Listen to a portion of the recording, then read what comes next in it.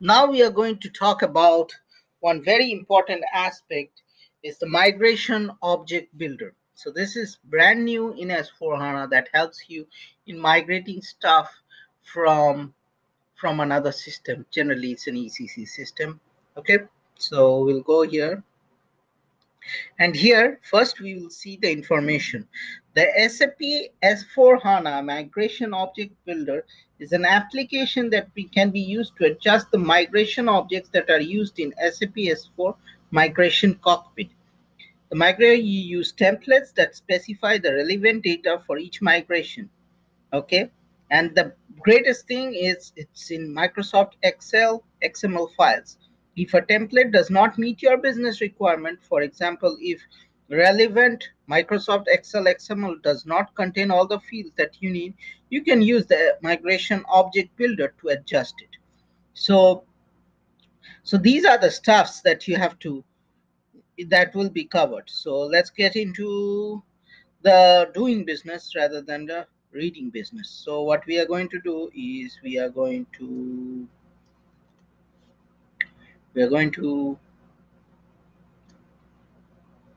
see what's there already built. Okay, so we are going to use something. Suppose we are going to use the supplier piece. Okay, since we are doing business partner, so that makes sense. So we are here, we are going to see what's already defined. Okay, so now here another way is we can go here and create from template. Okay, so let's do this piece. Okay, and we'll put a program name. We'll just put this. Let's see. Okay, and here we'll select, will be copied to the migration node. This may take some time. Okay, so what we are going to do is we are going to do for suppliers. Okay, let's do this, and we'll click green arrow. Okay, and it's here, you can see it's creating the migration object. Okay, so now it's churning, it takes some time. Okay, so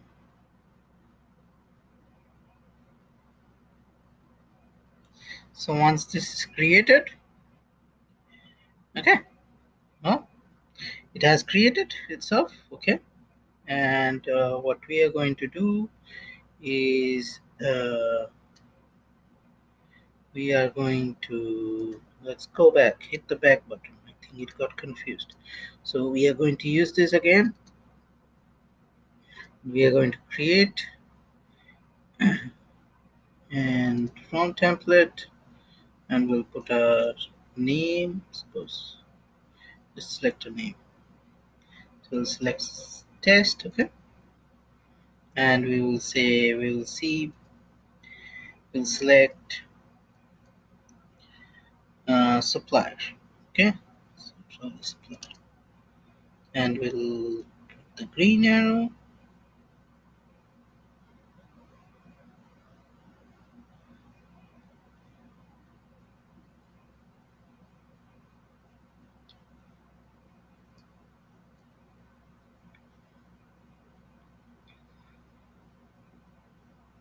So it's creating now the migration cockpit, and now you can see after some time this will be created. Okay, now you see, so here we can see the global data. So the global data is basically the code. Okay, it's the top include. Okay, we'll see the source structure, which is S4 structure. Okay, so what it's copying is, you see the vendor, the BU group, the accounting group, and all those things. Okay, these are the things, the target structures. Okay, so if you see, so no, the source structures were the ECC things like the listener and all those things. The target structures are the BP data. Okay, let's see the BP general data. You will try to understand. Okay, so these are the BP fields that will populate. Now we'll see the mapping, the structure mapping. if you notice, we have to just see it in details, mapping. Okay, so here the general data is being mapped to, see, if you click on this, so the general data is being mapped to the BP general data. The general data split is being mapped to the BP role, and now if you see, all these things are getting mapped here. Now if we see the field mapping, that would be very interesting, the field mapping piece. So here if you see the general data, so the general data is being mapped to, let's see where it's the mapping. So business partner, Liftner, master, general data. So here you can see these are interfaces. So they're saying sender field is mapped to the general data. Now let's see. So this is just a mapping tool, and it's pretty handy. So see, so you see here it's showing that street maps to this. So we can just pick one. That's, so let's see the tax jurisdiction field. So we just double click, and it doesn't really happen here. See here. So the move general changes the sender to array. So the BP, this one is assigned to the text one. So let me go and let's see. Now there is some fixed values. Fixed values means, suppose you want to make sure that everything that you have created has a payment terms of something. So these are the things that you can do. So now let's see the rules. So event based rules, this would be interesting. So it's telling whether it's internal number or external number. Then it's saying supplier partner can create mandatory role. The text field needs to be populated. This is pretty useful. And then we are going to do field based rules. So this one is, so this is the parameter. Let's see what's the parameter, and it says the domain and data elements. That will give you more details. Okay, to export parameter, and the domain and data element is blank. And let's see the variables, if there is any. Nothing. So now what we can see, it's saying not generated, and what it says, no documentation available for current object. Okay. Now we can create another one. Okay, so if you see, oh, this was, I was in change mode. So here if I run the document, do you want to create the document? Okay, let's see. We are going to create a document, how it works. So this is only for vendor. We are also going to do something on the AP portion, because that's one place it's changing. So I don't know what it's going. It's just creating a document or what? So just create a document without anything. Okay, so while editing the document, okay, so the next one we can do is we will go back and hit the back button, and we'll go here again, and we'll select something that is already created. So let's see, something accounts payable. This is very good. The open items, we'll see the global data. So the source structure, that means the ECC, if you know, you see the left node, the vendors, and all those things. Now we are seeing the target structure. This would be nice. Another thing, if you notice, this gives the table name. So this is BSIK. anything which is not cleared, which is open. Okay, now this is the target structure. Let's see the target mapping. This is pretty useful. You see the GL account items, getting vendor open, mapping only one-to-one relationship to the target structure. This is the target structure. So this is really useful. And now if I go to the customer vendor item, vendor open items, so this is another one.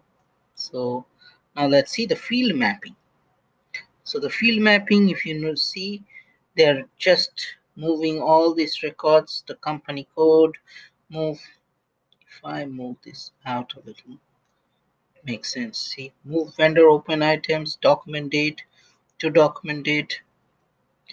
Can I click on this? Does it do anything? Yes, see.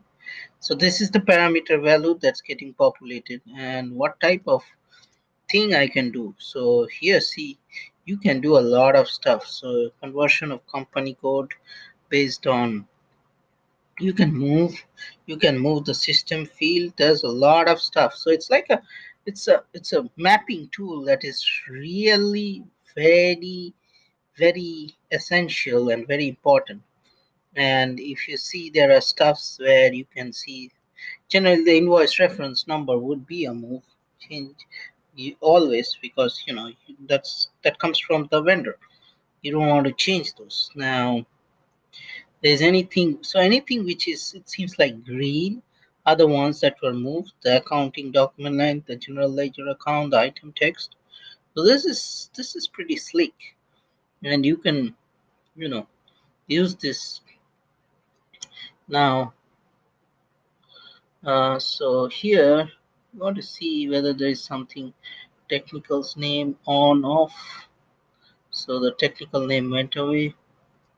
Now we brought the technical names on. So this is really, this is nice. So you can copy it, you can reset it, you want to delete it, you can do a lot of things.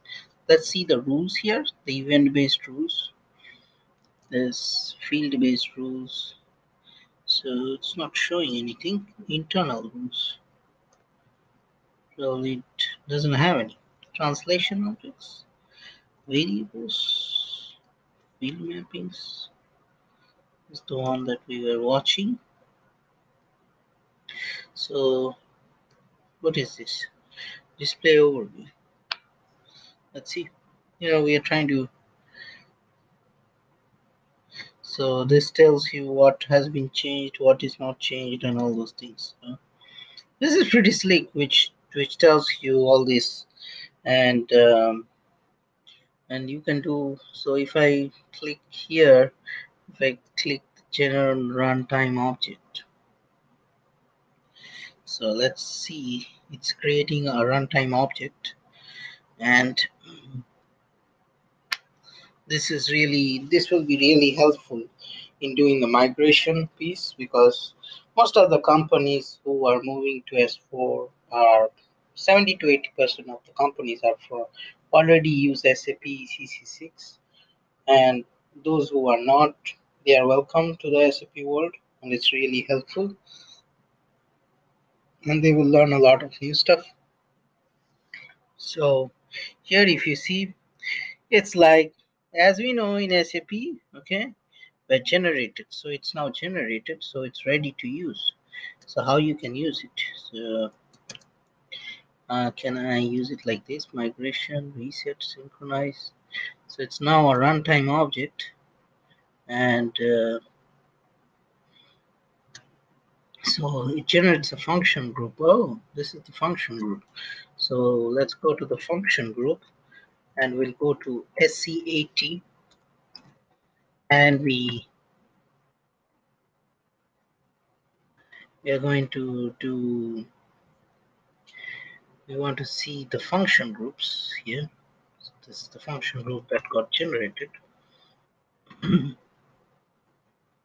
It says it created this function group. Okay, let's go here. So it's a different type of function group. So now it created all these function modules. How you execute this? So if you see, it generated all this code automatically. This is slick. This is really out of the blue. So this is nice. So here you have all the mapping. You see, the doesn't really make sense, but whatever was mapped, it generated a piece of code. It's like an ABAP query where it generates some codes behind, and it creates. So you will have a bunch of includes here. The top include, here you have it, and the top one was the all these are the fields. You see, all the standard SAP fields are there and mapped. So this is nice. So this you should be always be using for your process, okay, for migration, and that really helps you. You don't really need a tool to do the mapping. This is out of the box. SAP has provided. Um, and whenever a consultant comes to, or a consulting company tries to implement S4, tell them about all these things. Probably this will save you a bunch of, will save you $500,000 or $1 million in some tools that is available in S4 by standard. So, and this is really helpful. And you can do, and if we see, let's go into that piece where we went. Let's go, where is it? It's probably here. Okay, we can go here back. And we are going back completely, and here we are going into that transaction again. So the transaction name is LT mom. Okay, oops, okay, LT mom. So here, if you notice, you can, I'll just click this one, and if I select one, migration object builder, and here if I create from a template, so see what are the different templates you have. You have accounts receivable, activity price, activity. So SAP has done their homework on which ones you are going to use. Cost center, because it's more related with finance. Equipment, especially bill of materials, functional location in the work order, GL account, inspection method, material. So they have done purchase order, only open PO. So let's check that piece also. That would be something. So we'll just create one. We'll just go, what are the source field, what are the my target structures, and we just want to see what's happening. So uh, probably it will include EKKO, EKPO. Those are the tables for PO. And every company that's going to implement SAP S4 will have a PO, will have vendors, uh, will have customers. So it's just something, it's very beneficial. So if we see, if you go to the field mapping portion, so let's see, field mapping, here it comes. Yes, this is the mapping. You see, the the document type is mapped, the vendor number is mapped, the terms are mapped. And if I go to the this is just the header. If you go to the header change parameters, there would be something for sure. There would be stuff for item. So let's go into the item base, single character, foreign trade. There's a bunch. So there it's, we just missed the item. Here it is. See, short text. You have the plan, storage location, material group, material number. You name it, everything is there. So it's just, it's slick. So you can do, and you can see the structure mapping. The structure mapping tells you what is the header data to purchase order header. All these things are there. There's not much change, truly speaking, in the PO side. There's changes in the GR side where the MB0 transactions are gone. Okay, Migo is coming back with all its power. So this is pretty useful, and you should be using in the migration cockpit area. And since I'm covering business partners, I thought this would be also useful, because you're going to convert all your vendor and customer to business partners.